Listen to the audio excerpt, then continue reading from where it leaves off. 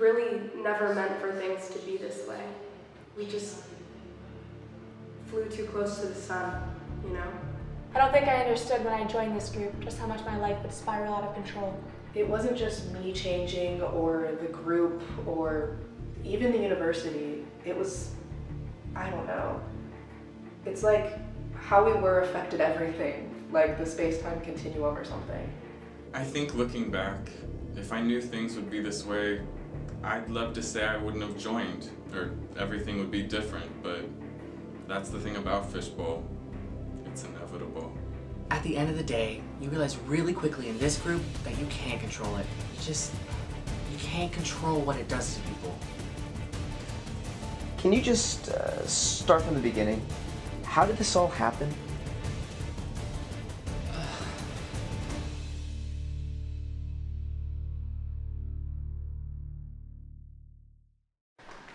I joined fall semester of my freshman year, and it was exciting. You know, I'd never done comedy before, and everyone just seemed so silly, so dangerous. People think that comedy is about being funny. I thought comedy was about being funny, but really, in my experience, it's all about sex appeal. Looking back, I did think it was weird that I had to bring 3 different headshots to my callback. See, there was happy, serious, and cowboy. When you look at the senior group, we all sort of bring a different brand of sex appeal. I think that's why we've become so undeniable. Carlie appeals to like 30-year-olds who watch The Sopranos and need to learn what love is, while Audrey sort of covers the demographic of people with a king-princess fetish. I mean, of course everyone in Fishbowl is wildly attractive, but over time we just realized that the 6 of us were the Beyonce of Fishbowl's Destiny's Child. Sometimes it was hard for us to finish a show because instead of putting actual suggestions, people would put their phone numbers, like, call me, I'm obsessed with you, Sarah Lat, stop 937.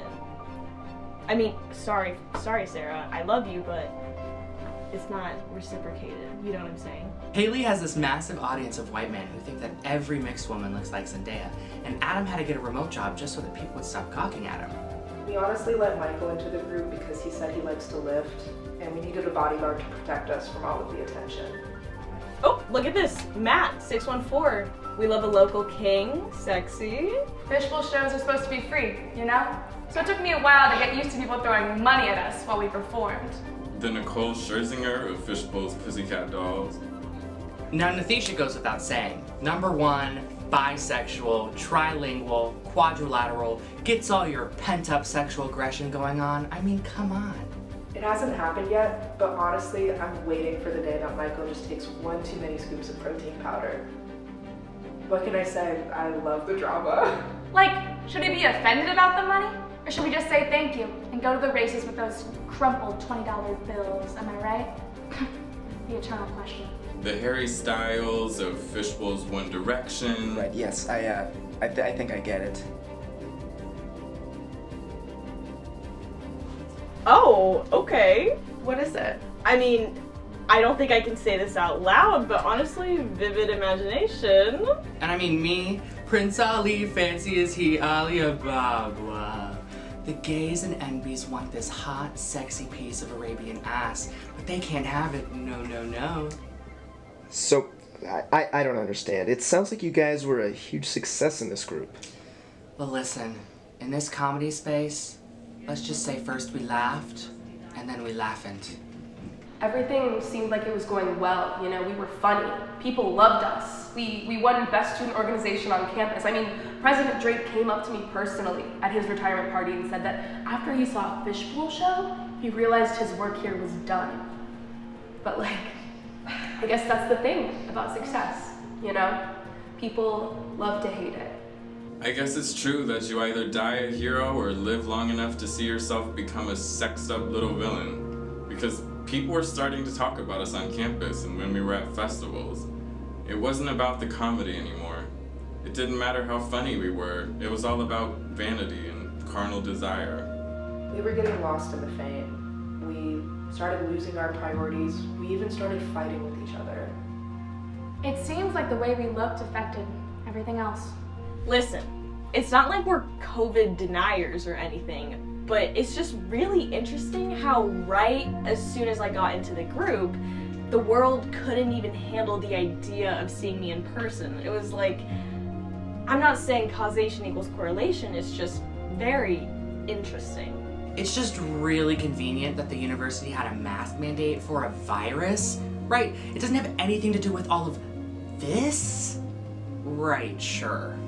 You know, there was rumors, fighting, sabotage, and it was everywhere, all the time. And I was the president. I was the sexy president. And I was supposed to have all the sexy little answers.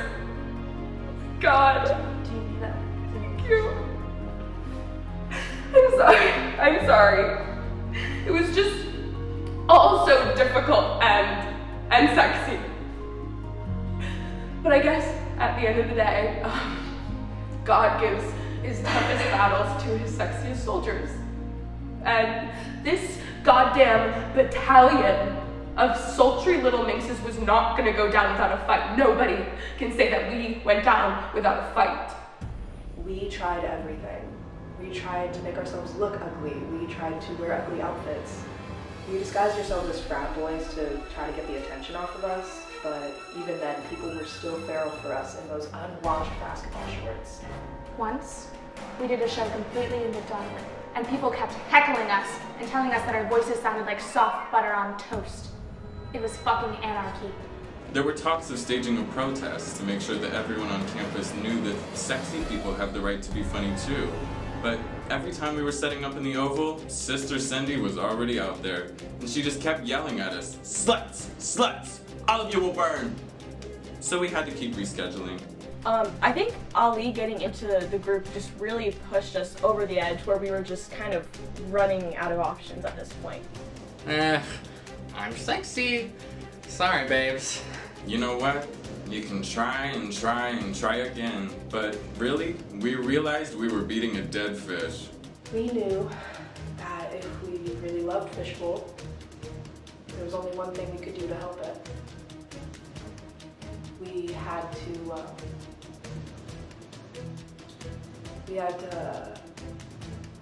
I'm sorry, I can't say it. Can we take a quick break?